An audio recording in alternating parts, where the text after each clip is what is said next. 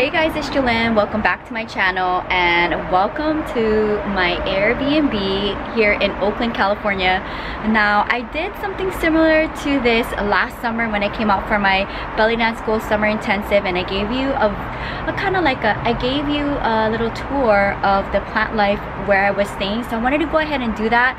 I literally danced 8 hours today, so I'm nice and sweaty. My makeup is looking crappy. I'm gonna jump in the shower, but it's 6 p.m. and I wanted to film this video before it gets dark. And the inside of the home just in general is on the dark side, but I do see a few cool plants that I wanted to share in today's video.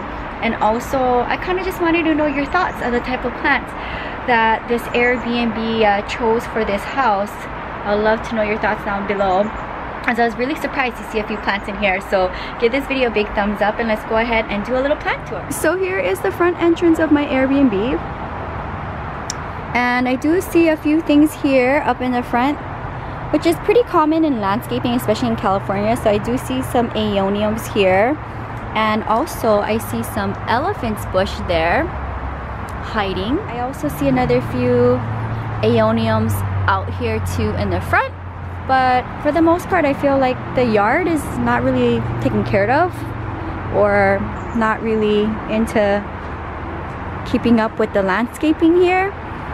And also I see this here, which is a succulent garden. Looks like some Cressula gallum, some elephant's bush, and an echeveria or sedum, and there's a lot of cobwebs on it, so that's kind of sad. But that happens to my plants being outside too. And then this is some kind of echeveria as well, and as you can see, this echeveria also has a lot of cobwebs.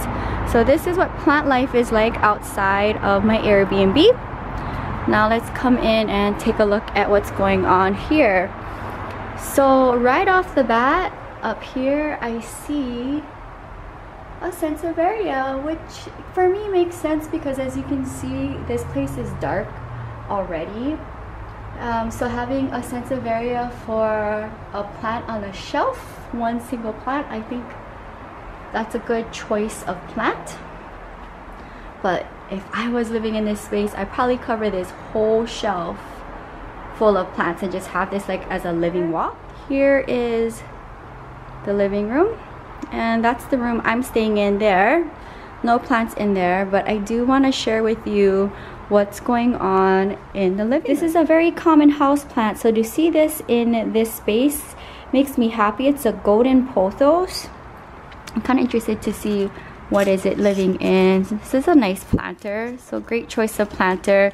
And I also feel the plastic planter in here does need a little bit of pruning here. But this is a very low maintenance plant. Now if you look up here, there's a lot of skylighting throughout this house, and this plant is right under the skylight, so perfect place to have the pothos here. Now in the kitchen, I see one plant here, and it is a little Boston fern. It kind of almost looks like mine. It's just living in its nursery planter.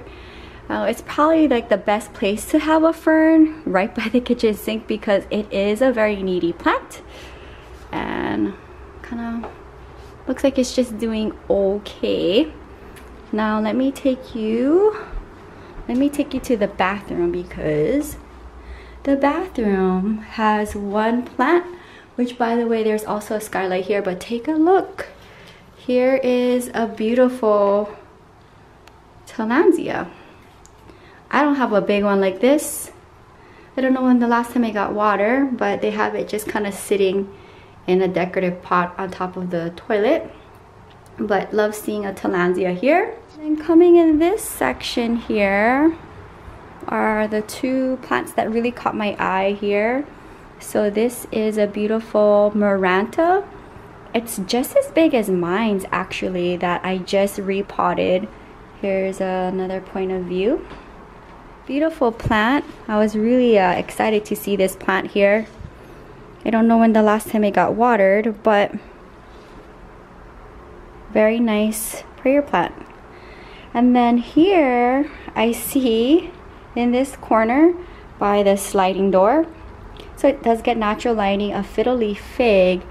and it's just living in its nursery planter. I do see a lot of new growth down here. Like, look at this little baby here. Isn't that cute? Actually, I love that. Look at that. Some babies down here. That's so cute. So it's nice to see a fiddle leaf fig in this Airbnb. And then up here I notice this is a labeled string of pearls, but nothing is happening up there, so the string of pearls didn't make it. Okay, let me see if I can get outside here. There is some plant life out here.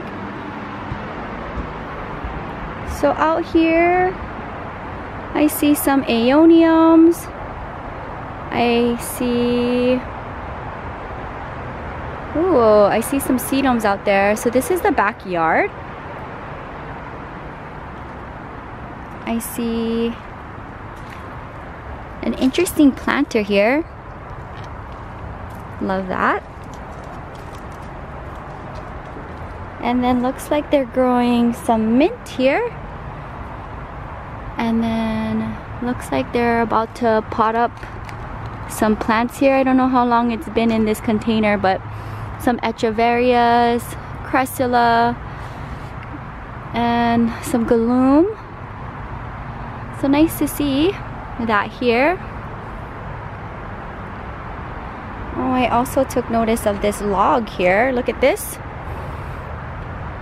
Some succulents in there, and this looks like basil. Yep, sweet basil.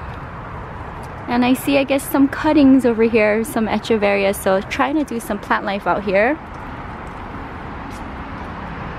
And let's take a look on the other side. And then out here is just a big bowl of what's cascading over.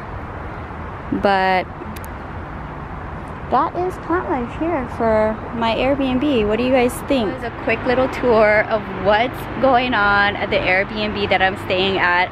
Not as cool and exciting as the Airbnb that I stayed in last year. And that host was really nice. She let me take a bunch of cuttings. If you guys watched that, or if you haven't, go and find it on my channel. I did a tour of her place. It was filled with succulents, and she let me take whatever cuttings, and it was really nice. I took a big bag of cuttings back with me, which is so cool because they're living in my space now. But I wanted to share with you what was plant life at my Airbnb out here in Oakland.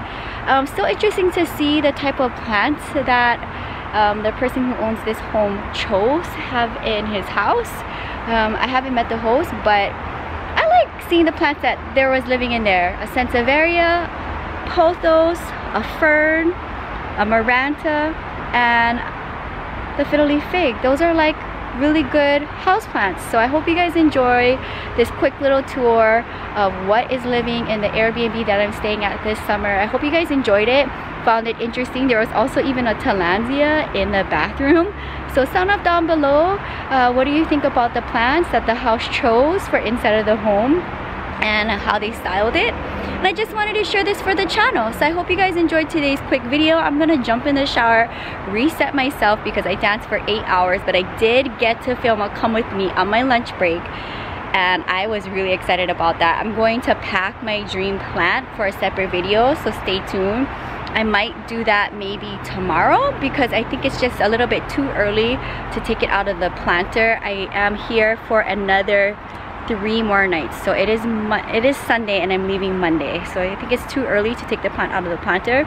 But I plan on taking all of the soil out and packing it in my bag. I know I look crazy, but I just wanted to go ahead and do a quick little video of the space that I'm staying at, and I want to hear your thoughts. I'm gonna jump in the shower and I'm going to treat myself out to dinner tonight, and I'm probably gonna stay in for the rest of my trip and have just dinners at home because I think I'm gonna get a lot of homework. But I love seeing what plant life is like in different cities and states, so I hope you guys enjoyed seeing what plant life is like at this home in Northern California. And stay tuned for more videos. You can find more on my blog at ILOVEJEWELYN.blogspot.com. If you're new, welcome to the channel. Hit the bell and subscribe button to be notified on my daily uploads. I'm here in Oakland, California, and I can't wait to bring back my dream plant. So I'll see you guys soon. Until next time, aloha from Oakland, California. Bye!